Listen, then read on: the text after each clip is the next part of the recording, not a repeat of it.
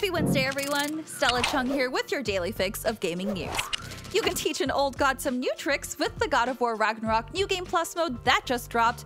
No Man's Sky is also getting some major updates, and is Dr. Mario a legitimate healthcare provider? Shigeru Miyamoto's expert opinion may shock you. Let's go!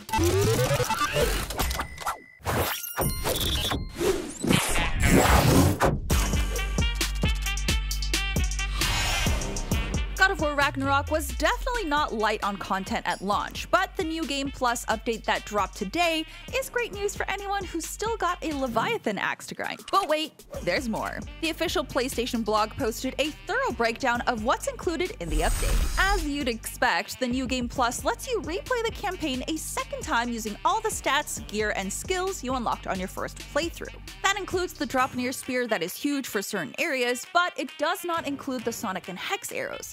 And keep in mind you can't visit areas that require those weapons to access until the point in the story where you'd normally unlock them. Kratos is also getting a ton of new wardrobe options, including the armor of the Black Bear, the fur cloak that he's rocking at the beginning of the game, and he'll start NG Plus with it equipped.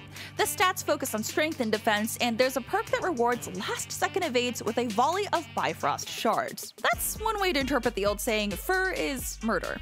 If you'd rather Kratos show a little bit more skin, like I would, or show what you're really made of, there's also the Spartan armor, which is quite literally Spartan with no perk, no stats, and locked at power level 1.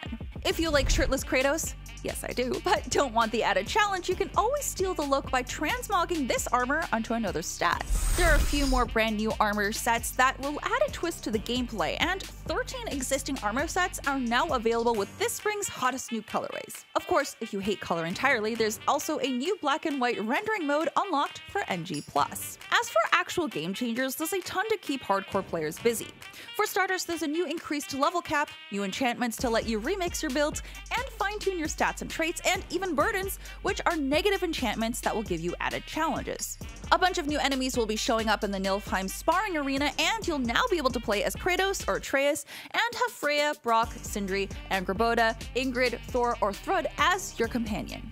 And of course, the endgame bosses have learned some new tricks for NG+, so expect the Berserker Souls and the Valkyrie Queen Gná to put up more of a fight, as if that wasn't enough already.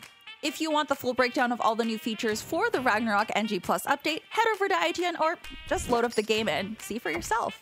The other major update dropping today is the No Man's Sky Interceptor update, which will see a number of worlds becoming corrupted. Not like your save files have been corrupted, but like an evil entity is causing all sorts of bad stuff to happen in space. The update from Hello Games outlines what to expect, and you'll find yourself exploring planets shrouded in a purple haze and covered in strange crystals that have twisted the Sentinel Guardians into bizarre new forms. Expect to run across new giant spider-like enemies and their horrible crab-like children, as well as corrupted drones that utilize flamethrowers, stealth tech, and explosives, so keep your guard up. A new ship type is being added as well, which is promised to be the most varied class to date. The PSVR 2 version should be seeing some improved visuals and wrist interface controls, but Xbox players shouldn't feel left out, as Hello Games promises a renewed focus to improve visuals and performance across the board on consoles. Considering this is the 25th free update to No Man's Sky, I think it's safe to take the studio's word on this. It's awesome to see the studio continue to support the game, but also constantly add new content regularly. This game came out in 2016, and this game constantly feels super fresh with all of these updates. Finally, this next shocking story has sent waves throughout the gaming and healthcare industries.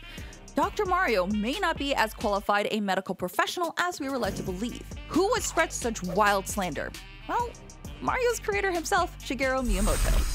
Speaking to IGN about the Super Mario Bros. Movie, which hits theaters this week, the legendary game designer explained that the movie brought out a new side of the character, really letting him shine as an everyman hero, but also called into question his qualifications to practice medicine. Mario's a blue collar. He's a regular person, Miyamoto said. So even when he becomes Dr. Mario, there's sort of like shadiness, like, can I trust this person? He also went on to add, that remained in the film, and I think that's the kind of image that's carried down for generations as Mario. And to see that image kind of coincide and then evolve into something of a hero is something that I'm really happy to see. Okay, so that's great and everything, but let's get back to the trustworthiness. I, for one, am suddenly questioning how sanitary it is for a healthcare worker to use a sewer system to commute to work. And now that you mention it, it does seem kind of suspect that a doctor's only means of combating a viral infection would be to physically throw vitamin capsules at it. What's next, Miyamoto? Are you gonna tell me this guy isn't licensed to drive a go-kart? I need to go process all this and possibly make some calls to various medical boards. But if you'd like more insight on this so-called doctor, go check out IGN's review for the Mario movie, and for all the latest gaming news, make sure you're following IGN wherever you get your fix.